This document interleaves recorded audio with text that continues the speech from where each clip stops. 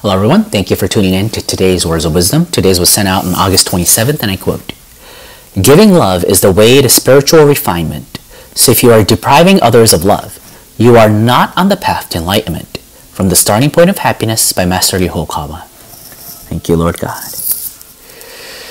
Alright, so if you've been learning and studying Happy Science teachings, the most important and the first book, Kyoten, that Master has written is The Laws of the Sun. And there are many, Master actually gave a lecture on the Laws of the Sun a couple of times, and in one of them, he explains a distinct feature of this, this holy book.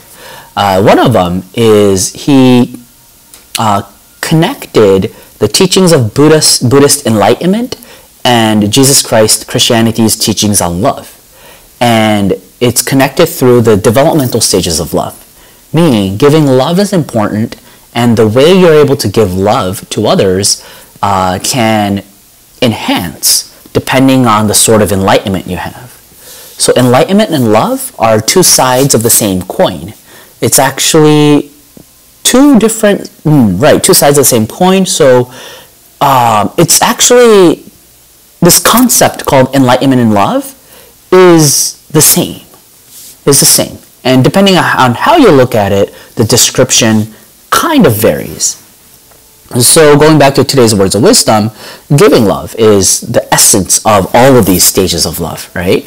And the meaning, the more you give love, the more spiritual refinement, the more enlightenment you achieve, which is the purpose of our life. The purpose of our life, ladies and gentlemen, please don't be deluded by this physical senses and the physical common sense that is around you. That's going to be all futile things. We're all going to definitely pass away and die. And when we die, the only thing that remains is our enlightenment, our mind, our level of faith.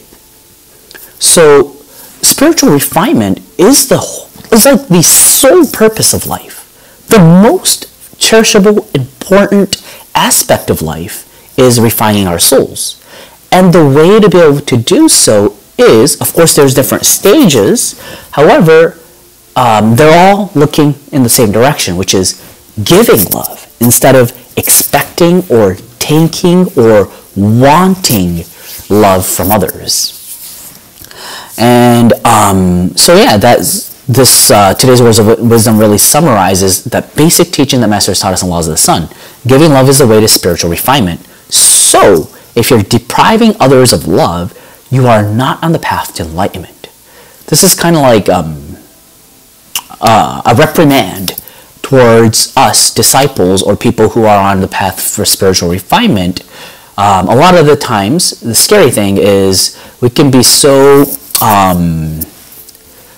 fed up with our own, we can be focused solely on our spiritual refinement, and that can slightly change to ego and self-centeredness.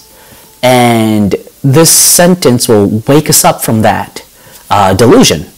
We're not doing spiritual refinement for ourselves, actually. We're refining our souls for others. We're not supposed to exist in that. Of course, we need to have a specific level of ability to be able to truly help others. I mean, you can't help a drowning person if you don't know how to swim. So first you have to learn how to swim, and you have to train yourself so that you have enough stamina, things like that. Of course, there's a training period. However, all of this is for the sole purpose of helping others. Our spiritual refinement is only for serving others. And this is such an extremely important teaching that's given from God, Buddha, because you do not learn this in the physical world. In business, they don't teach you this. In college, they don't teach you this. Especially in the high academic field in the modern days, what we study is how to strengthen our ego, actually. How to survive in this world. How you can get ahead. So it's completely different principles. And it can only be learned in a true religion that truly comes from Lord God. And Happy Science is the most magnificent one because it's created directly from Lord God.